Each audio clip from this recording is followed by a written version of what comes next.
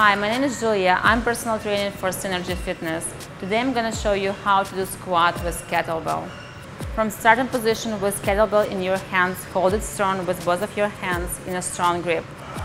You have to do side step and at the same time rising kettlebell up and place your legs in a starting position.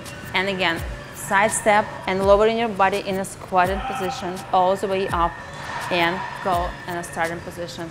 Be sure that your arms are straight and back as well straight. Goes down and push your hips up. On the way up, exhale. On the way down, inhale. Hold your arms absolutely straight.